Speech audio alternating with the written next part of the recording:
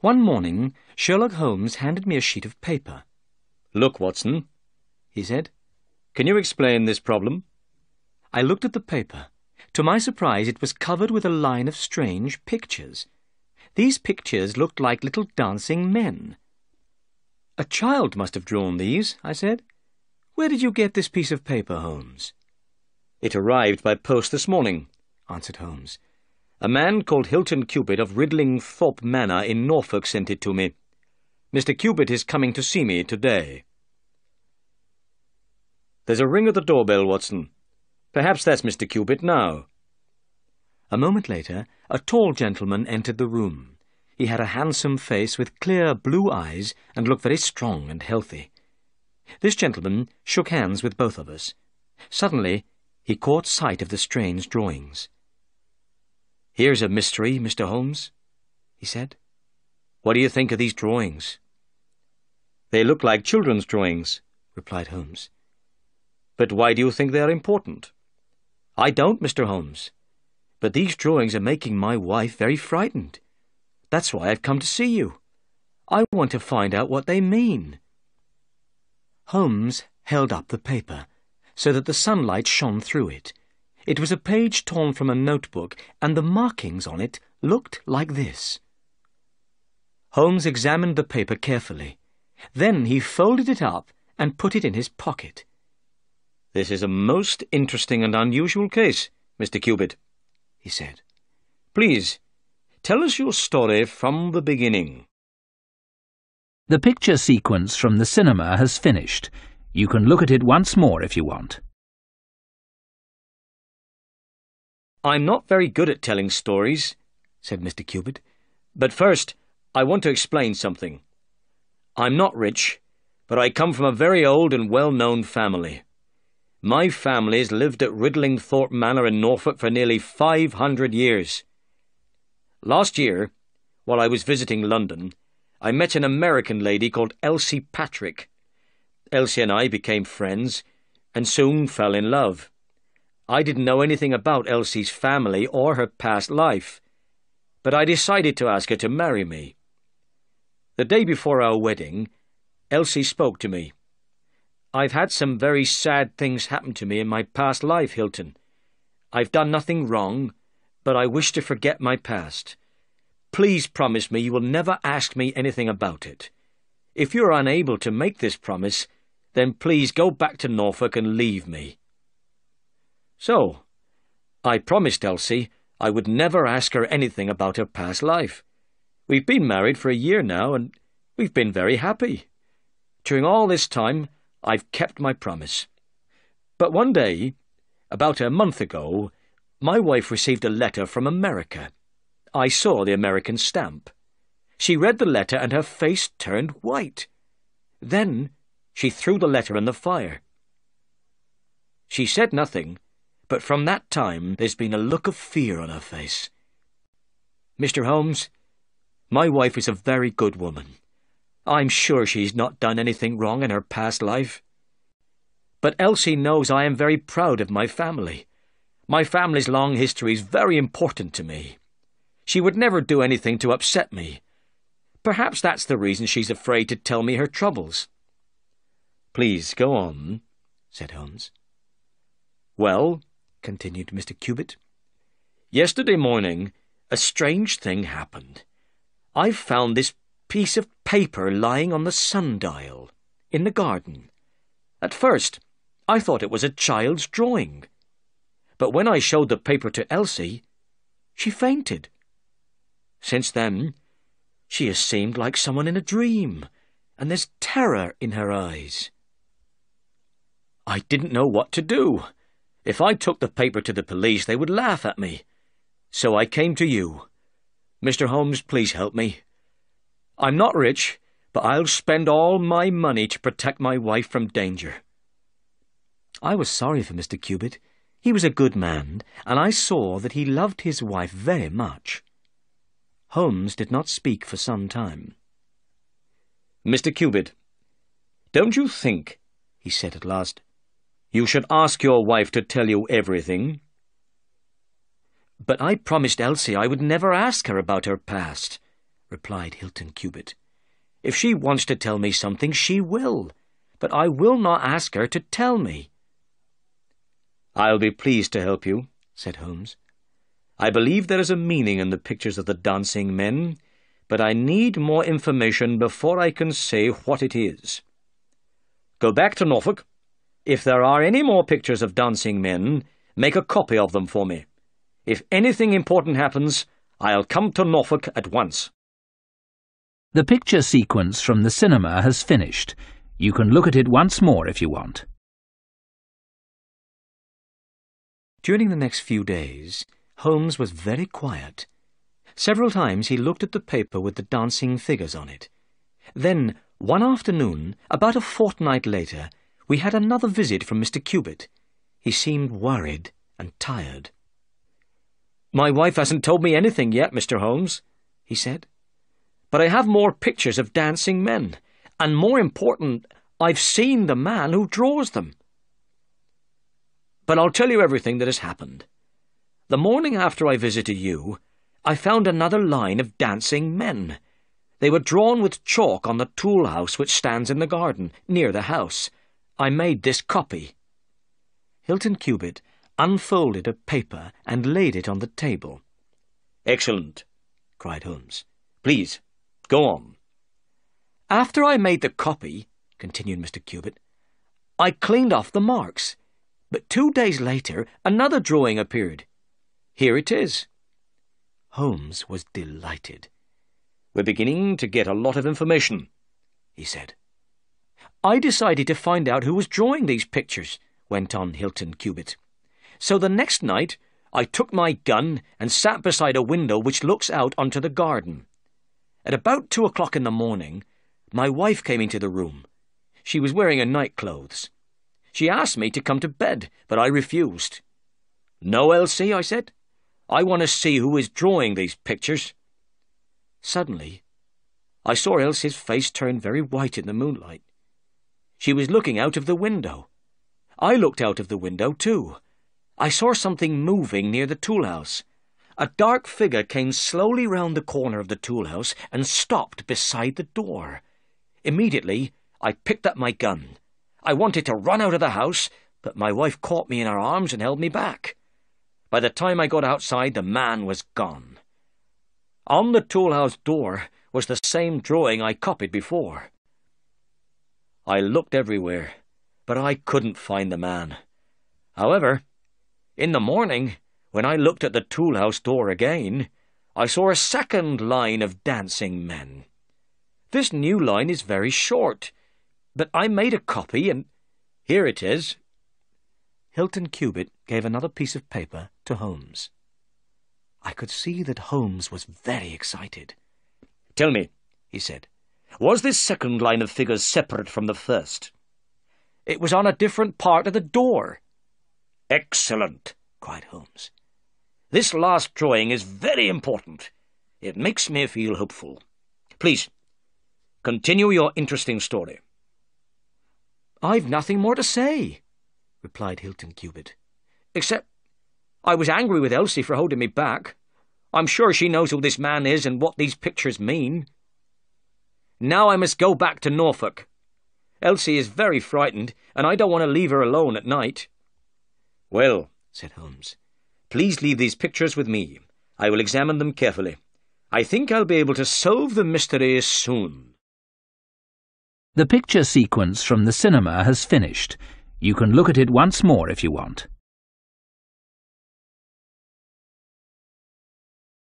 As soon as Hilton Cubitt left the room, Holmes ran to a table. He put all the papers with pictures of dancing men on the table. He began to examine them carefully. For the next 2 hours, Holmes worked hard examining the papers. At last, he jumped up excitedly. Then he sat down again and wrote out a long telegram. "As soon as we get an answer to this telegram, Watson," he said, "we'll visit Mr. Cubitt in Norfolk. I have some important information for him." I was very curious about the telegram. I very much wanted to know what Holmes had found out about the meaning of the dancing men. But I didn't ask any questions. I knew Holmes would tell me when he was ready. 2 days passed. Then, on the evening of the 2nd day, Holmes received another letter from Hilton Cubitt. In this letter, Mr. Cubitt said he had found a new drawing of dancing men. He had found the drawing that morning on the sundial in the garden. Mr. Cubitt had made a copy of the drawing in his letter. Holmes examined these pictures carefully. Suddenly, he jumped up. "We must go to Norfolk at once, Watson," he said. At that moment, a telegram arrived for Holmes. It was the answer he had been waiting for. Holmes read the telegram, and his face looked serious. "Mr. Cubitt is in terrible danger," he said. "He needs our help." But unfortunately, we were not able to go to Norfolk that evening. It was late, and the last train had gone. The next train was not until the morning. In the morning, we travelled to Norfolk. At the station, we asked our way to Ridlingthorpe Manor. "Are you the detectives from London?"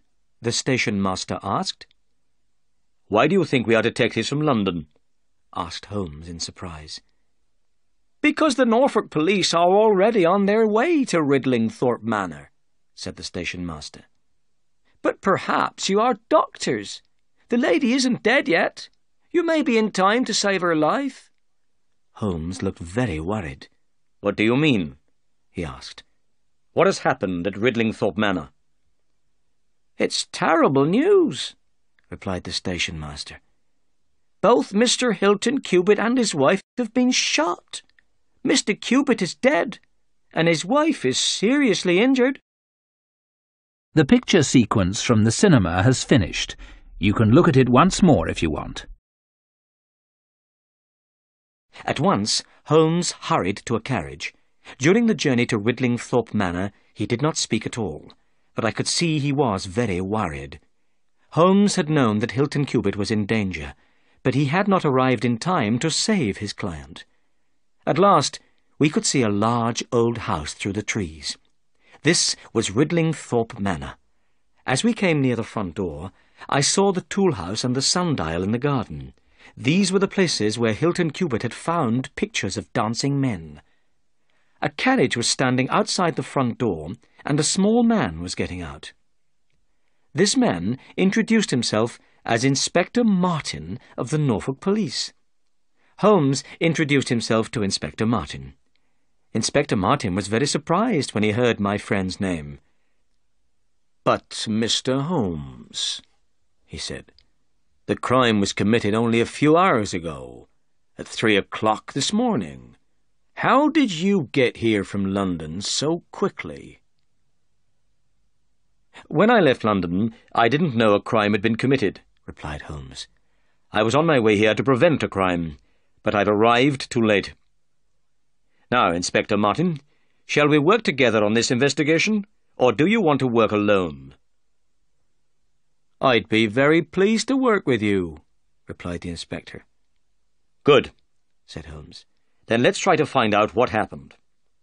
At that moment, the doctor, an old white-haired man, came downstairs from Mrs. Cubitt's room.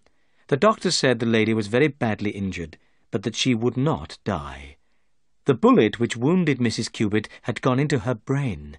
The gun which fired the bullet had been very close to her. Hilton Cubitt had been shot through the heart. A gun had been found lying halfway between the two bodies. 2 shots had been fired from the gun. But we did not know if Mrs. Cubitt had shot her husband first and then shot herself, or if Mr. Cubitt had shot his wife and then killed himself. "Has Mr. Cubitt's body been moved?" asked Holmes. "No," replied the doctor. "We had to move the lady. We couldn't leave her lying injured on the floor." "Who found the body?" 2 of the servants," said the doctor. "Then let's hear their story," said Holmes. The 2 women told their story very clearly. They had been awakened from their sleep by a loud noise. A minute later, they heard another noise. Both women ran downstairs from their rooms. The door of a downstairs room was open, and Mr. Cubitt lay dead on the floor. Near the window, his wife was sitting with her head against the wall. One side of her face was red with blood. The window was shut, and the room was full of smoke and the smell of gunpowder. Immediately the two servants sent for the doctor. When he arrived, they carried Mrs. Cupid upstairs. The servants did not understand why the crime had been committed. Mr. and Mrs. Cupid had been in love with each other and had never quarrelled. "Tell me," said Holmes, "when did you first notice the smell of gunpowder?" "When we ran out of our rooms upstairs," replied the women. "Good," said Holmes. "Now let's examine the room downstairs." The picture sequence from the cinema has finished. You can look at it once more if you want. The room was small, with a window looking onto the garden. Mr. Cupid's body lay on the floor. "You can take away the body now," said Holmes. Then he turned to the doctor. "Have you found the bullet which injured Mrs. Cupid?" he asked. "No," replied the doctor. "The bullet is still somewhere in her brain. We will have to operate to remove the bullet." "We know that 2 bullets were fired from the gun," said Inspector Martin, "and we know where each bullet went. 1 bullet killed Mr. Cupid, and the other injured his wife." "Yes," said Holmes, "but what about the 3rd bullet? The bullet which passed through the window frame?" He turned suddenly and pointed to a hole in the bottom of the window frame. This hole was the exact shape and size of a bullet. "Wonderful!" cried Inspector Martin. "Then 3 shots were fired, not 2. A 3rd person was in the room." "But, Mr. Holmes, how did you know a bullet had passed through the window frame?" "Well," said Holmes, "you remember that the 2 servants smelt gunpowder as soon as they left their rooms?" "Yes," said the inspector, "but I still don't understand. The servants' rooms are upstairs, but the gun was fired downstairs. So the smell of the gunpowder must have been blown from this room to the rooms upstairs. Therefore the window must have been open. A 3rd person could have stood outside the window and fired through it. If somebody inside the room fired at this person and missed, the bullet would pass through the window frame." "I understand," said Inspector Martin. "But when the servants entered this room, they said the window was shut." "That was because Mrs. Cupid had just shut it," replied Holmes. "But what's this?" A lady's handbag was standing on a small table. I saw it was full of money. The money was tied together. We counted 20 50-pound notes. "This money is important evidence," said Holmes. "And now let's find out where the 3rd bullet went after it passed through the window frame." We all went outside into the garden.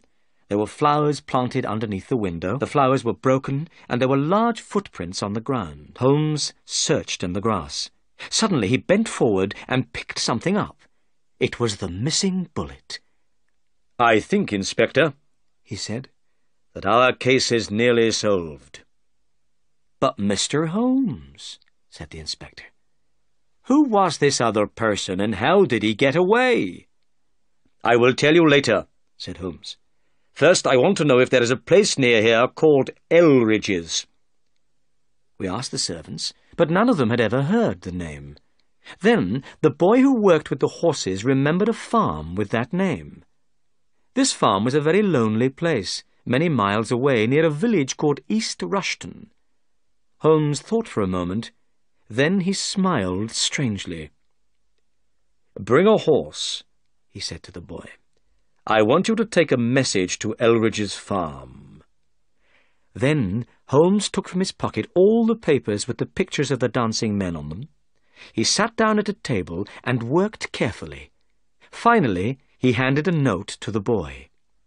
"Give this note to the person whose name is written on the outside," said Holmes, "and don't answer any questions." I looked at the outside of the note. It was addressed in large writing to Mr. Abe Slaney, Elridge's Farm, East Rushton, Norfolk. Then Holmes turned to Inspector Martin. I think you should get more policemen, he said. We'll have to catch a dangerous criminal. The picture sequence from the cinema has finished. You can look at it once more if you want. After the boy had left, Holmes gave some instructions to the servants. If anybody comes and asks for Mrs. Cupid, he said, do not tell the person that she is ill.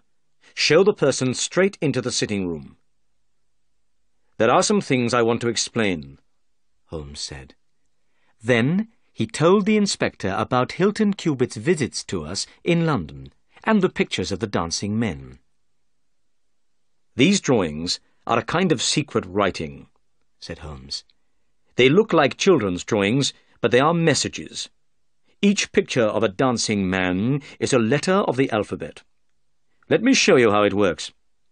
The letter of the alphabet which appears most often in English is E. The picture of the dancing man which appeared most often was this. So I knew that this picture was E. Some of the dancing men were holding flags. I guessed that a figure with a flag was the last letter of a word. But how did you find out what the other pictures meant? I asked. On Hilton Cubit's second visit, went on Holmes, he brought 3 different messages with him. The last message was this. In this message there was no flag, so the message had to be one single word. What could it be? The word had 5 letters, and the second and fourth letters were E. It might be sever, or lever, or never, but the most probable of these words was never. So I knew these pictures were N, V, and R. Excellent, Holmes, I cried. What did you do next? Well, said Holmes, I knew Mrs. Cubit's first name was Elsie. I noticed that there was another word which had 5 letters and began and ended with E. So I guessed that these probably were L, S, and I. In one message, the word Elsie was written twice. In this message, the word before Elsie had 4 letters and ended with E. I guessed the writer was asking Elsie to do something. So, now I looked for an English word of 4 letters ending in E. The best word I could think of was come. So, now I knew that these were C, O, and M. Then I looked again at the first message which Hilton Cubit brought us. I used the figures holding flags to divide the message into words. I wrote out the message, putting dots for the letters I didn't know. Dot M, dot E-R-E, dot E, S-L dot N-E dot. The first missing letter had to be A, and the second letter had to be H. Am here A dot E S-L-A-N-E dot. Clearly, the 2 missing letters were part of somebody's name. So, it must be Am here Abe Slaney. Then I looked at the second message again. This message worked out like this. A dot E-L-R-I dot E-S. Here I worked out that the missing letters could be T and G. At Elridge's. I decided to find out if there was a place near Ridlingthorpe Manor that was called Elridge's. If there was, then I knew that this was where the writer of the messages was staying. Inspector Martin and I looked at Holmes. It was wonderful how my friend had found out the meaning of the dancing men. "What did you do then, Mr. Holmes?" asked the inspector. I guessed that Abe Slaney was an American. Abe is an American name, and Mrs. Cubitt had recently received a letter from America. This letter had upset her very much. So I sent a telegram to a friend in the New York police, asking about Abe Slaney. This was the reply: "The most dangerous crook in Chicago." The same evening, I received Hilton Cubitt's final message. The message worked out like this: Elsie dot R.E. dot A.R.E. to meet thy G.O. dot. Clearly, the missing letters had to be P and D. Elsie, prepare to meet thy God. I knew the Cubitts were in terrible danger. Abe Slaney was saying he was going to kill Mrs. Cubitt, so Dr. Watson and I hurried immediately to Norfolk. But unfortunately, we were too late. Hilton Cubitt was dead. "But what about Abe Slaney, Mr. Holmes?" asked Inspector Martin. "If he is the murderer and he's at Elridge's, he may escape." "Don't worry," said Holmes. "He won't escape. He's coming here." "Here?" said Inspector Martin in surprise. "Why should he come here?" "Because I have written and asked him to come here." Holmes stood up and walked to the window. "Look! Here he is." The picture sequence from the cinema has finished. You can look at it once more if you want. A man was coming up the path. He was tall and handsome, with a large black beard. The front doorbell rang loudly. "Hide behind the door," said Holmes quietly. "This man is very dangerous, and we must be careful." We waited in silence for a minute. Then the sitting-room door opened, and a man stepped into the room. At once, Holmes put a gun against his head, and Inspector Martin put handcuffs on his wrists. The man looked at us. His black eyes looked angry. "I received a note from Mrs. Cubitt," he said. "Where is she?" "Mrs. Cubitt is badly injured," replied Holmes. "Her life is in great danger." The man cried out. He sat down on a chair and put his face in his hands. "I didn't know she was injured," he said. "I shot her husband when he tried to kill me, but I would never injure Elsie. I love her more than anything in the world." Suddenly the man looked up. "Wait," he said. "If Elsie is badly injured, who wrote this?" He opened his hands and threw a note onto the table. "I wrote it to make you come here," said Holmes. "You wrote it? But how could you know the meaning of the dancing men?" "I worked out what the figures meant," replied Holmes. "But now, tell us your story." "All right," said the man.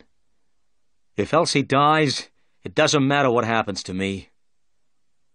My name is Abe Slaney, and I've known Elsie since she was a child. Her father was head of a gang of crooks in Chicago, and I was a member of the gang. Elsie's father thought of the secret writing of the dancing men. The members of the gang used it to send messages to one another. Elsie and I were engaged to be married, but Elsie hated her father's business, and she didn't want to be married to a criminal, so she ran away to England. She met and married this Englishman, Hilton Cubitt. I wrote to Elsie, but she didn't answer my letters. In the end, I came to England and stayed at Elridge's farm. I knew Elsie understood the pictures of the dancing men, so I left messages where she would see them. In the messages, I asked her to come away with me, but her only answer was, never. Then Elsie wrote me a letter. She said she would meet me at 3 o'clock in the morning, when her husband was asleep. She brought money with her. She offered me the money and asked me to go away. I became angry and tried to pull her through the window. Just then, her husband rushed in carrying a gun. He fired the gun at me and missed. At the same moment, I shot at him, and he fell down dead. I ran across the garden. As I ran, I heard the window shut behind me. I've told you the truth, gentlemen. I didn't know Elsie was hurt. She must have shot herself after I left." While Abe Slaney was talking, a carriage arrived with 2 policemen in it. Inspector Martin turned to his prisoner. "It's time for us to go, Slaney. Goodbye, Mr. Holmes. I hope I'll work with you again one day." As the carriage drove away, I saw the note which Abe Slaney had thrown on the table. This was what Holmes had written. "If you work it out, Watson," said Holmes, "you'll find it means, 'Come here at once.' I knew Abe Slaney would come when he read the note. He would think Mrs. Cubitt had written it." "Well," I said, "criminals have used the dancing men to help them in their crimes, but now the dancing men have been used to catch a criminal." "Yes," said Holmes, "the dancing men have finally done some good."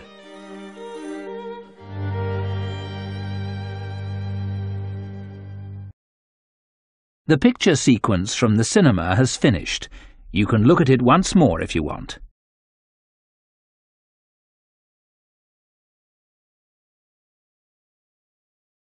It was 6 o'clock. I was tired. It was time to go home. I did not like my work in the shop. I often had headaches, and my feet were always tired. The streets were hot and busy. Everybody was going home. Their faces looked sad. I passed a flower shop. It was dark and quiet. The flowers smelled sweet, and their leaves were wet. I stopped. I looked in my purse. I had a little money. I went into the shop and bought a bunch of flowers. At home, I put the flowers in a vase. They looked beautiful. I put the vase on the table. I began to make supper. My father came in. "Where's my food?" he said. "Nearly ready, Father," I said. He picked up a bottle of whiskey. He poured some into a glass. The bottle was nearly empty. "Give me some money, girl," he said. "I need some more whiskey." "You don't need any more," I said.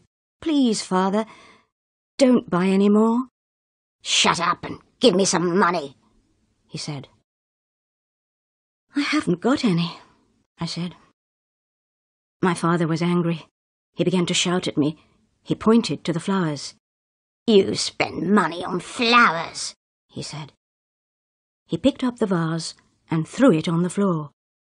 The vase broke. My father went out and shut the door with a bang. He will get money from a friend, I thought. He will come home drunk again tonight. I picked up the broken flowers and threw them away. Somebody knocked at the door. I did not want to open it. It isn't a friend, I thought. Nobody comes here now.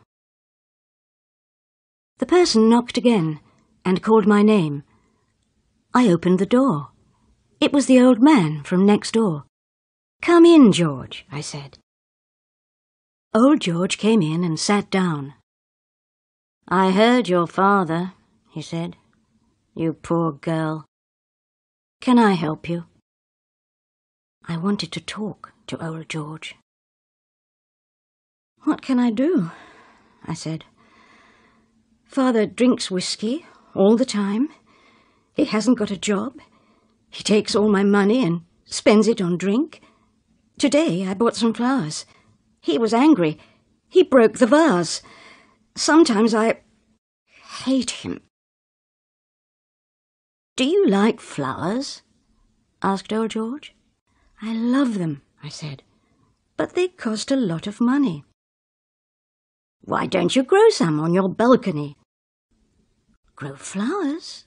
I asked. "I'll show you," said old George. "I was a gardener once." The next day I came home quickly from work. George was waiting outside his flat. "Come and see," he said. I went inside the old man's flat. He had some flower pots and some packets of seeds. George and I carried the flower pots into my flat. We filled them with earth and planted the seeds. We put the pots on the balcony. Every evening, George and I worked in our balcony garden. George taught me a lot about flowers. He talked about different flowers, about their colour and beauty. I was happy in my garden. I forgot about my father and my hard work at the shop. George was my friend. I was not lonely any more. The picture sequence from the cinema has finished. You can look at it once more if you want. Months passed. My garden became larger and more beautiful. The flowers opened. My father never came onto the balcony. He did not like flowers. He did not like George. My father was drinking all the time. He always asked me for money, and he often hit me. He looked ill. George was ill too.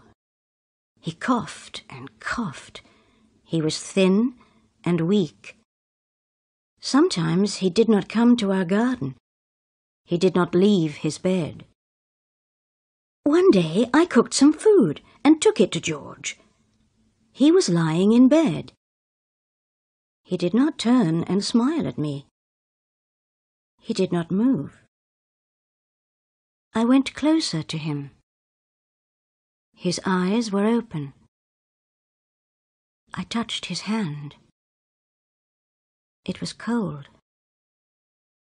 He was dead. I went back to our flat. My father was there. He was waiting for his supper. George is dead, I said. I began to cry. He was kind to me. I will miss him. My father looked at me, but he said nothing. He took some money and went out of the house. My father came home late that night. "Why are you crying?" he said. "Are you crying for George? You loved that silly old man, didn't you? What about me? I'm your father. You don't care about me." I said nothing. My father began to shout. "I've got a surprise for you, my girl. A nice young man. What do you think of that? He's a good boy. He's a friend of mine. You need a man, not a garden." I stared at my father. I said nothing. "Look at yourself," my father said. "You're not pretty, and you're getting old. Nobody else will marry you." "No, father, no," I said. "I'm not going to marry anybody. I'm staying here. I don't want to leave my garden." "Your garden? Your garden?" my father shouted. "Your silly garden. You spend all your money on plants. You never give me money. You don't talk to me. You talk to old George. I hated him, and I hate your garden." I ran away from my father. I went to my bedroom and locked the door. There was a lot of noise. My father was shouting and breaking things. After a long time, the noise stopped. I left my bedroom and went to the balcony. The balcony door was open. I looked out. The pots were broken and the plants were torn to pieces. The garden was ruined. I went to my father's room. I hate him. I said to myself. I'll tell him. He can kill me. I don't care. My father's door was locked. I banged and shouted. He did not open it. He did not hear me. He was asleep. He was drunk. I went back to my room. What shall I do? I thought. Where shall I go? I looked round the room. I took some clothes and packed them in a bag. I found some packets of flower seeds and put them in the bag. Then I took my purse and counted my money. I did not have very much.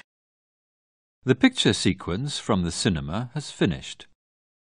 You can look at it once more if you want. I left the flat and shut the door quietly. I stood outside George's door for a minute. I wanted to say goodbye. It was dark outside. The roads were empty. There were no cars or people. It was very late. I must leave the town, I said to myself. I must go to the country. Perhaps I can work in a garden. Some hours later, morning came. People were going to work. There were some cars on the road. A bus came along. It stopped near me. I climbed onto it. On the bus I fell asleep. Then somebody touched my arm. I woke up. "The bus stops here," a man said. "You must get off." I got off the bus and looked round. I was in a small village. The town was far away. I was hungry. I went to a cafe and sat down. I bought some bread and tea. Now I had very little money. I must find work, I thought. I spoke to the waiter. "Can you help me?" I asked him. "I don't know this place. I need work. I can work as a gardener. Who can give me a job?" The waiter thought for a moment. "There's Mrs. Jack," he said. "She's got a market garden. Perhaps she can help you." Mrs. Jack's market garden was 2 miles away. I was very tired, but I walked fast. The garden was on the side of a hill. There was a notice over the gate. Jack's Garden. Fresh vegetables and fruit for sale. I stood at the gate and looked inside. I saw a long line of greenhouses and a field of fruit trees. There was a small house behind the field. I liked the place. The picture sequence from the cinema has finished. You can look at it once more if you want. A woman came out of the house. She saw me at the gate and came up to me. "Who are you?" she said. "What do you want?" "Can you give me a job?" I asked. "No work here," said the woman. She turned and walked away.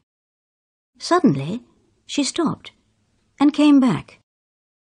"Wait a minute," she said. "We have a new greenhouse. I'll need some help. Come with me." I followed Mrs. Jack to the house. She asked me many questions about plants and gardening. I knew the answers. Old George was a good teacher.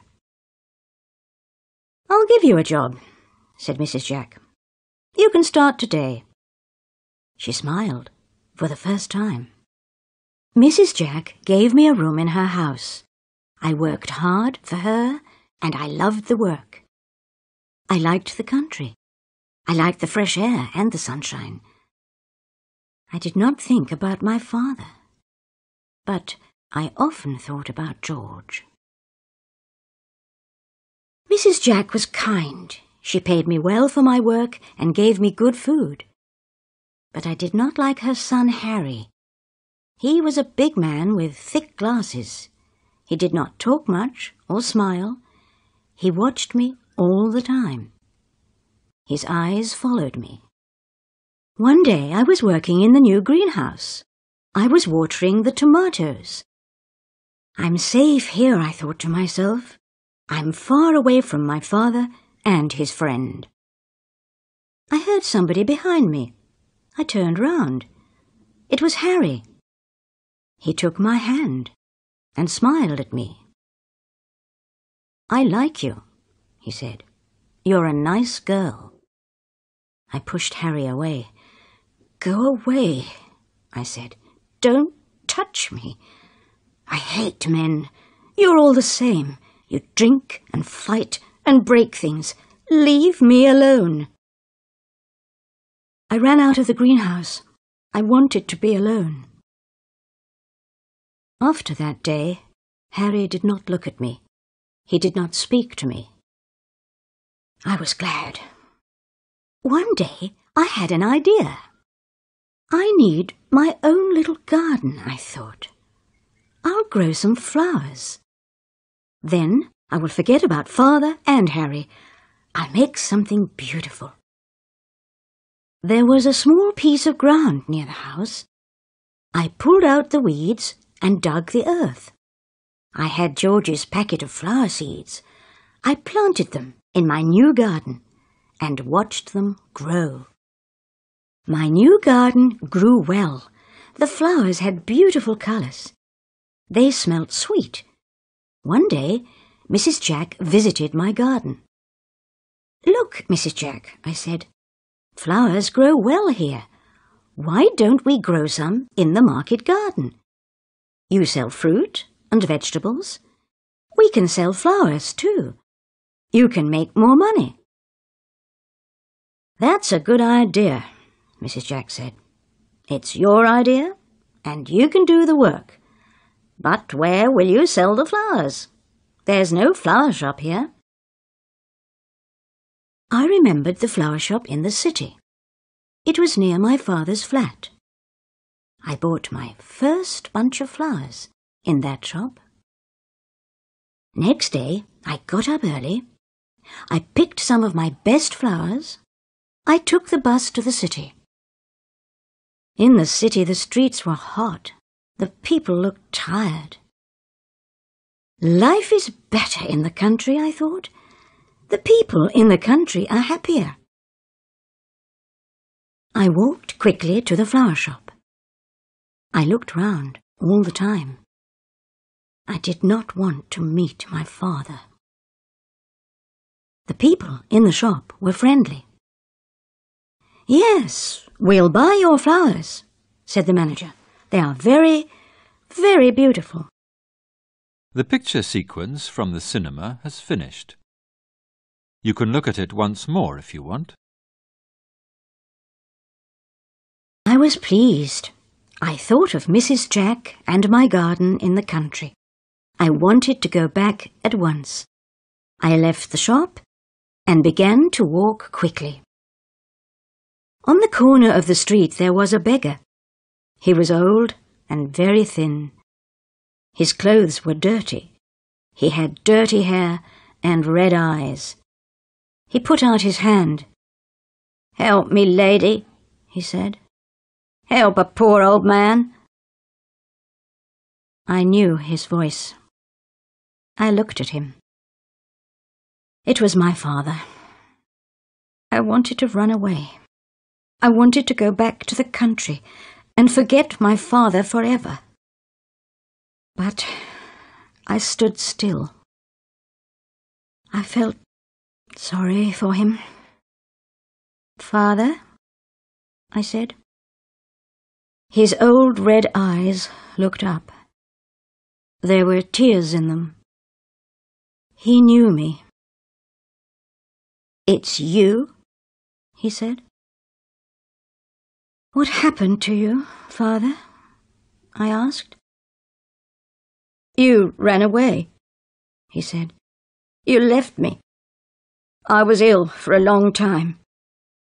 I was lonely without you. I was a bad father, but you were always a good daughter. You worked hard. I took all your money and sometimes I hit you. I broke up your garden. Don't talk about it, Father, I said. I wanted to buy whiskey, he said, but I didn't have any money. My friends left me. They didn't want me anymore. Now I'm a lonely old man. I stand here and beg. Sometimes people give me a little money. I get a little food. I sold the furniture in the flat, but I kept your things for you. I thought again of my new life in the country. I felt all round me the sadness of the city. I took my father's arm. "Come on, Father," I said. "We're going home." There was not much furniture in the flat.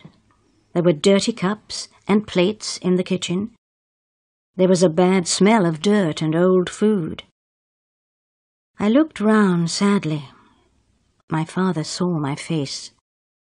"Everything is dirty," he said. "I can't clean the flat. You made everything nice. I needed you here." I did not say anything. I went to my room. Everything was the same.